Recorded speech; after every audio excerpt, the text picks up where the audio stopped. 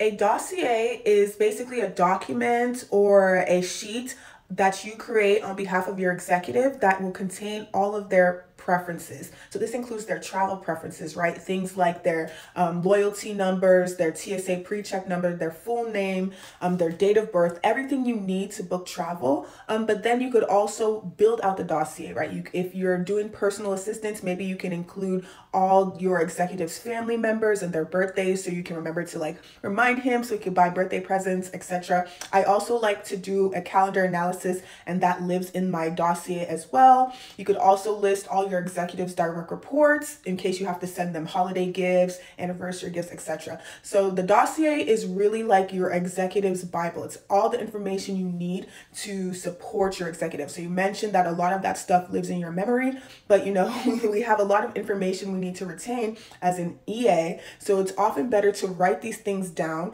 for easy reference, as well as when you're on vacation or you're transferring your role. This is something that can be passed on to the next EA or even the person that will be covering for you while you're on PTO. So it's critical to have an executive profile or a dossier created. I recommend you doing this when you first start the role. Within your first week or two, get that executive dossier filled out. So if you don't have a template, I actually do have a template that you can download. The link is in my bio to download that template.